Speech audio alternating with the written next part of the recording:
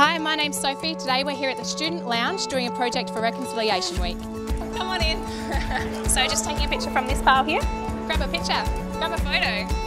So I just have to go there and place it? Yes, so just add it over on here.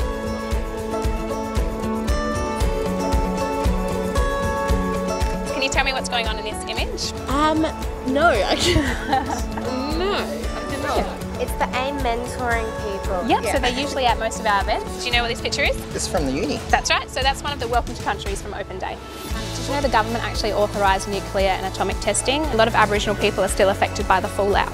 I didn't actually know that. This is one of the recognised events to get change made to the Constitution to have Aboriginal and Torres Strait Islander people recognised as the first people of Australia. The university runs a language course every summer for 2 weeks. So Task Force was actually the first institution to allow Aboriginal and Torres Strait Islander people to study, and it was started here at UniSA. That's pretty cool. You're starting the next row up, see?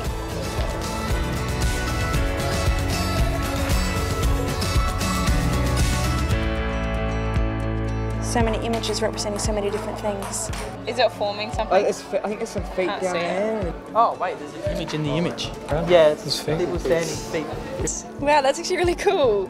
It's like feet in the sand.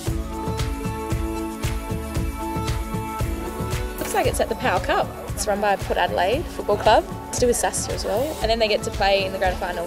The tent embassy is still in existence today. I didn't know that. I thought it had been dismantled.